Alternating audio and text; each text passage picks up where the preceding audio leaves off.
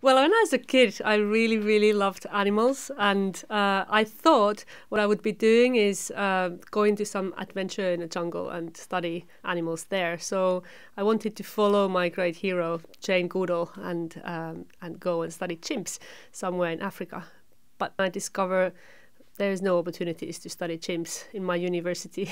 So I ended up working on humans, which was kind of close enough because it's the closest relative. So that's how I got into biology. What was really fascinating me about humans is their life history, and particularly women. Why do they stop having children halfway through their potential lifespan and have menopause? And that's really an evolutionary puzzle because no other species practically has that trait. There's two key questions there. Why do we live as long as we do and reproduce as long as we do? And then secondly, why is there such enormous variation between different individuals in how and what age they do that?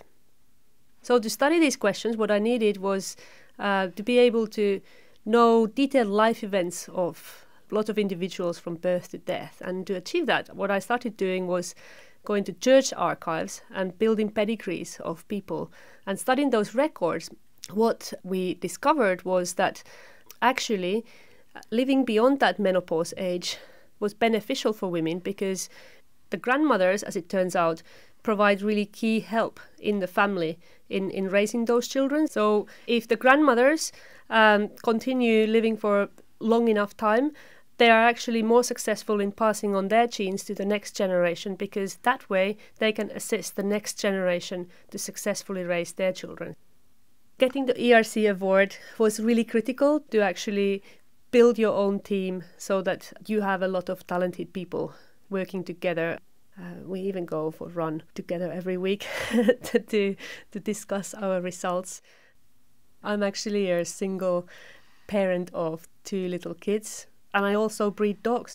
Basically juggling the career in science, having kids, having dogs, it's not very easy. And I've very recently been able to move back from UK to Finland.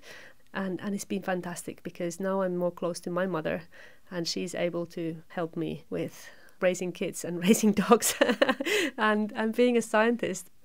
I love being back home. I like having my family back together every weekend, seeing the extended family. I believe in humans actually living in big social groups, so I'm glad I'm reunited with my group.